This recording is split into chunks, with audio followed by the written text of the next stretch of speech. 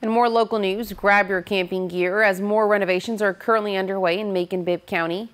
A groundbreaking ceremony was held today at Claystone's Campground in Lizella for the start of an improvement project at Claystone and Arrowhead Parks. According to a press release, there will also be a variety of major and minor improvements worth $600,000 funded by a special purpose local option sales tax, or SPLOST.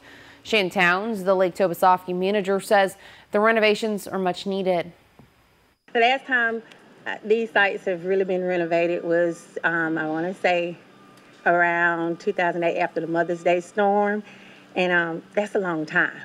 That's a very long time, and we just made do with what we have.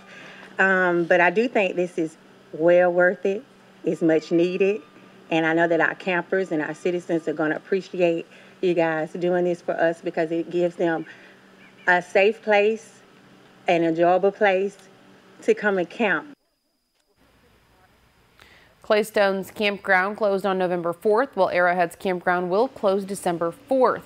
Both are expected to open again in spring of 2025.